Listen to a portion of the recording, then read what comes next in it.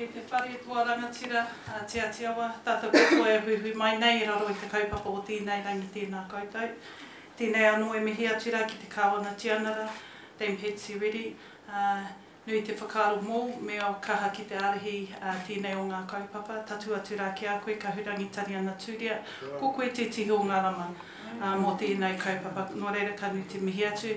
Atura i tērā, ko koe te koro matua e Justin, hei tauira mai tēnei kaupapa kei Wainganui i ngā kaunihera arohi. Nō reira, kia koutou katoa ngā rangatira ngā mana, tēnā koutou ngā hiwi, nau i pōwhiri mai ki a mātou kia hara mai, ki te tautoko, tēnei whakarewatanga o te kaupapa nei, nō reira, ka nui te mihi atu ki a koe, kia rawinia hoki. I wanted to really take the opportunity to say that this is pretty busy, Pere. Just, you know, just in your own language, to see that we can come together a month early, yeah, to be able to launch the kind of aspiration that we have for Te Reo Māori. And we're doing it across our whole community. There was a time when Māori would be celebrating Te Reo Māori and our own ambition for it, but now so many more New Zealanders are reaching into the ambition to be a part of this movement that we can all take pride from. Poipoia te kākono kia puawai. This simple whakatauki reminds us that if we nurture the seed, it will blossom. Tauira pai tērā, mehe mea ka rongo au ki te nako o kōrero, ahakoa he iti te reo me tīmata tātou. And that's the thing that has changed. There would have been a time then that many Māori would have felt so inadequate in not being able to speak Māori, ashamed almost. Because of things that had happened in the past, we are well beyond that point. We do not need to make excuses anymore because we are an encouraging group of citizens now who say, even though it's a little bit, let's start somewhere. We want to continue it down that path. So I really acknowledge the message in your speech, Ngahiwi, about wrapping our arms around everyone who wants to start somewhere. So today, as we nurture the seed of Te Reo Māori, we think about how we can continue to ensure that the soil that seed is growing in can continue to grow and prosper. Our aspiration for Te Reo Māori is at a really important juncture. On the one hand, there's never been more public support than ever. And the interest in revitalisation is now spanning into the corporate sector, which in ways never seen before, they are generating a whole different contribution in new technology and storytelling and the way that we brand ourselves as a country that we must try and ensure continues to grow in a way that works with us and our ambition to revitalise Te Reo Māori. And I think much of that has been because over a long period of time, many have contributed to the legacy that has been created around ensuring that Te Reo Māori is embedded in the fabric of who we are as a country, as a nation. So I want to acknowledge certainly the work of Te Taurawhiri because you have been key to this. I want to acknowledge partner agencies who are part of this as well. Te Māngai Pāho Whakaato Māori. I want to acknowledge that as we have matured our contribution in the reo space, our educators, our school system are building on this whole aspiration to ensure that from kohanga reo, to kura kaupapa, to wharekura, to whare wānanga, to the big wide world that is out there, there is a whole lot of contributors to this aspiration. Te mātāwai ka nui te mihi atu kia koutou anō hoki. So this is an important time to revitalise Te Reo Māori. It's a taonga integral to the fabric of who we are, our cultural and national identity. And it creates that sense of common purpose for many people in our country. Ko te reo te mauri o te mana Māori. The language is the life force of mana Māori. And I wanted to just take a moment because when we all came in, we would have seen the many photos that were scrolling through of people who have contributed their heads, hearts and purpose to ensuring that Te Reo Māori could grow in a way that would continue to be embedded, as I say, in the fabric of New Zealand. And when I look at some of the photos, I think of some of the nannies I grew up with and had the privilege to just sit alongside as a kid at their knees. And I think about Auntie Ina, and I think about Media Simpson, and you will think about many of those photos and recall and reflect on how passionate they were. And those early champions who really carved the way for us. The protection and promotion of te reo me ngā tikanga Māori as a taonga is embodied in our founding document, the Treaty of Waitangi, and also in the Treaty of Waitangi Act of 1975.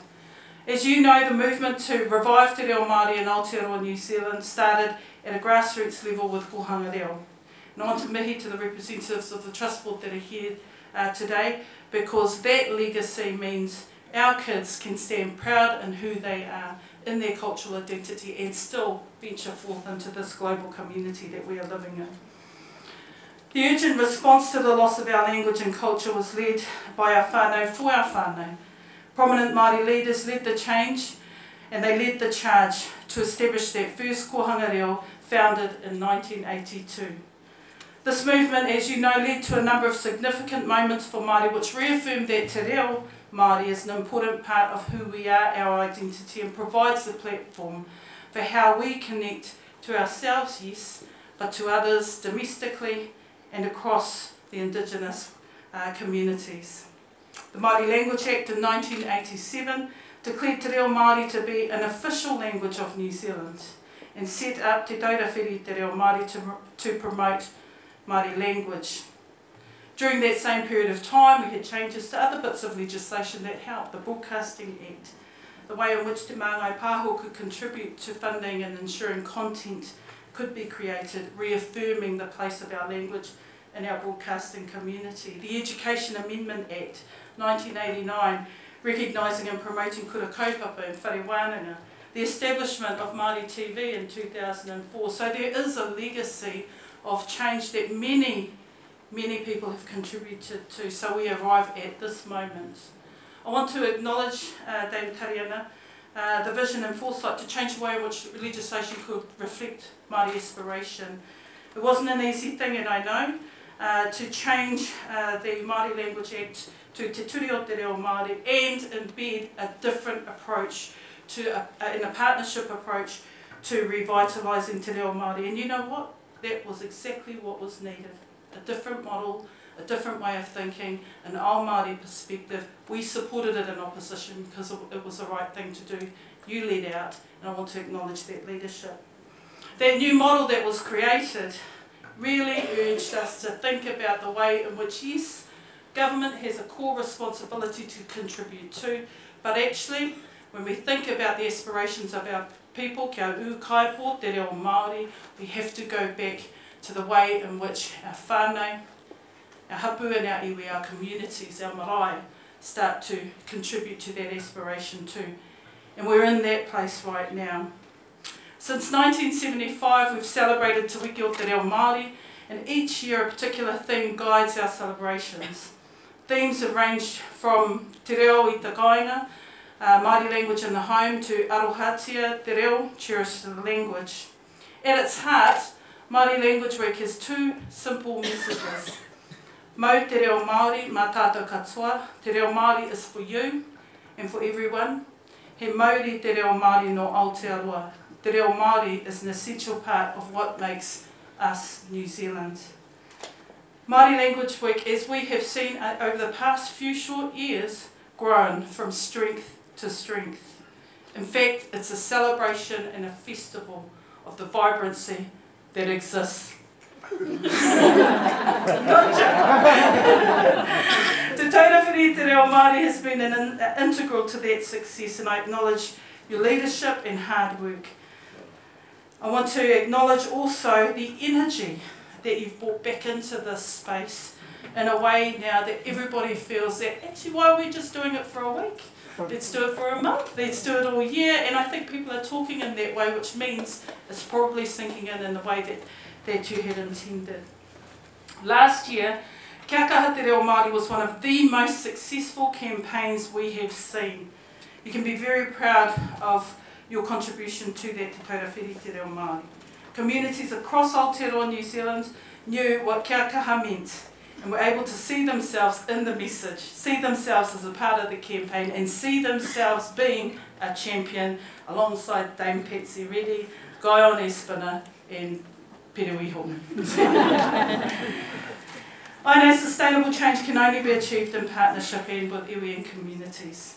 Whānau are fundamental to that change. They are all part of those change agents and getting that intergenerational shift that we also urgently see as necessary.